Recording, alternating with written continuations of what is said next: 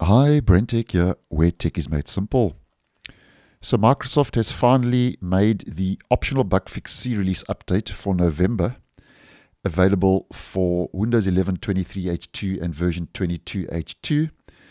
So better late than never, because the update was scheduled to roll out last week, but nonetheless, it started rolling out on a Monday. So it's strange to get an update on a Monday, and that was late yesterday in my region on the 4th of December 2023. Now, the updates that roll out near the end of every month are optional. So you don't have to install them. And if you don't install this update now, as always, it will roll out next week on the 12th with the Security Patch Tuesday update as a compulsory update. And if you do decide to install it now, it will be listed in your update history as KB5032288. And this is exactly the same update that I'd posted on a week or two ago when it was in preview and has now made its way into the stable version. Now, there's quite a lot going on with this update. We get 5 new features, some key highlights, and then a couple of bug fixes, because it is a non-security update. And out of the 5 new features that have rolled out, we get 3 that are for Windows Copilot, because obviously Microsoft has rolled out Copilot for Windows 11 for the desktop still in preview. So basically, in effect, it's still in beta. So obviously they are trying to roll out improvements, obviously, to just improve Copilot on the Windows 11 desktop. Now, first of all, the first new improvement and new feature for Copilot, the first of 3, is you can now use Copilot in Windows across multiple displays. So how you do this, obviously, is you press the Copilot in the Windows taskbar button on the taskbar of the display where you want Copilot in Windows to appear.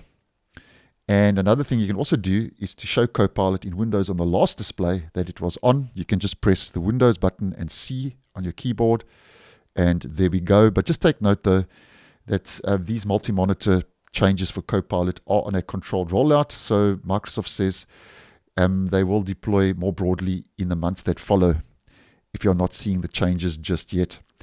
Then the next one, which I actually am quite happy to see roll out, and I would say this is the key highlight for this update regarding Copilot, is you can now use Copilot in Windows with Alt and Tab. So if you use Alt and Tab on your keyboard when Copilot is open, it will also be listed now as those previews. So Alt and Tab, and there we go. So the thumbnail preview for Copilot in Windows appears now among the other thumbnail previews of open Windows, as you can see.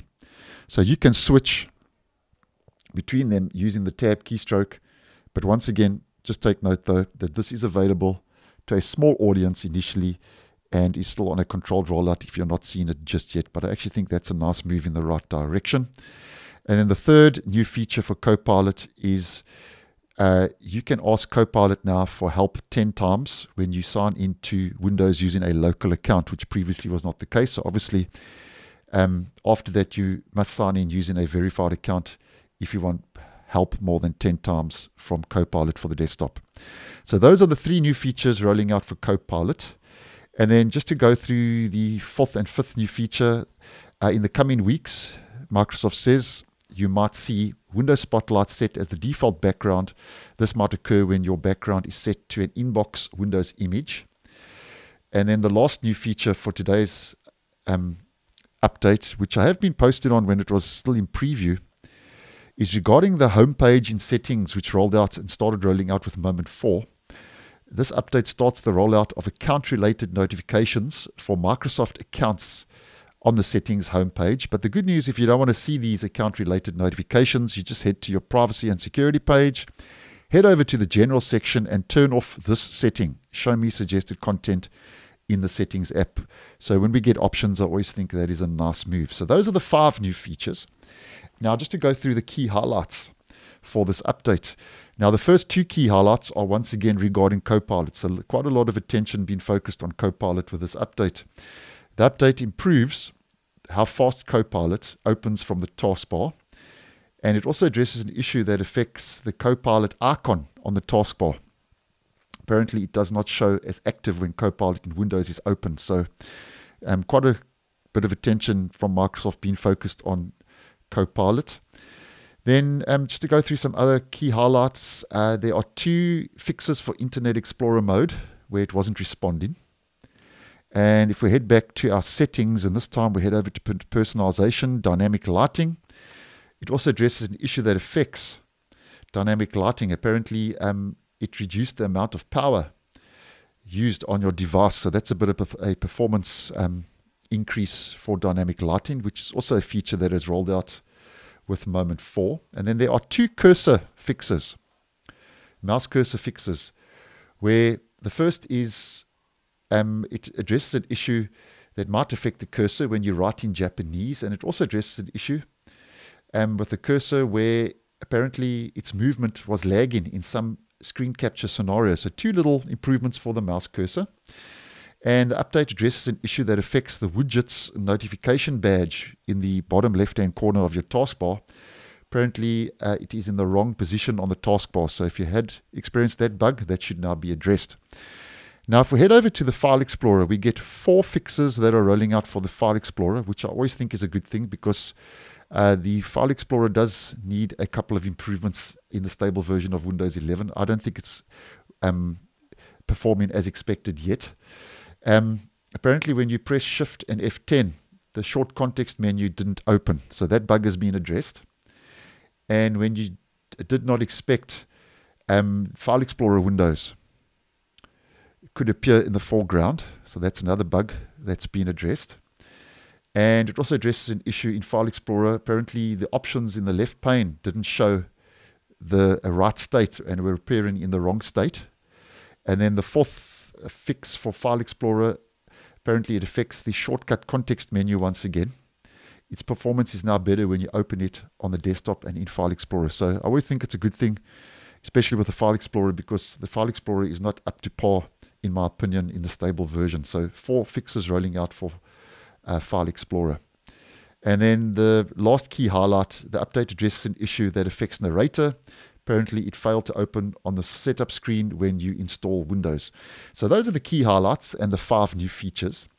And because this is a non-security bug fix update, I've just picked out a couple of bug fixes that you may be interested in. So if you want to stick around, the first is the update addresses an issue that affects .rar files. They displayed as if they were empty in File Explorer, and it also affects the Netherlands time zone. It adds the recent man-made landmass outside of Rotterdam to the shape files. And the update addresses an issue that might affect Microsoft OneNote. When you use a pen, right-click to open it, that might fail. And then 3 more to go. It addresses an issue that stops you from reconnecting to an existing remote desktop session. Instead, you get a new one. So it addresses that bug with a remote desktop. And it also addresses an issue that affects Windows Sandbox. If the location of your machine is not US English, File Explorer would stop responding. And it addresses an issue that affects certain PCs.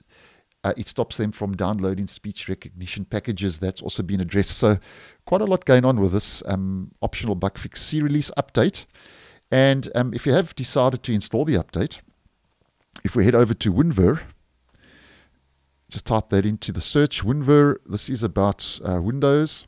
It takes us to that menu. If you are running version 23H2, the OS build is 22631.2792, and if you are running 22H2, the point release stays the same, but the OS build will be 22621. So that's more or less what's new. As mentioned, 5 new features and quite a lot of bug fixes with this month's or November's update, KB5032288, which is the latest optional update for Windows 11. So thanks for watching, and I'll see you in the next one.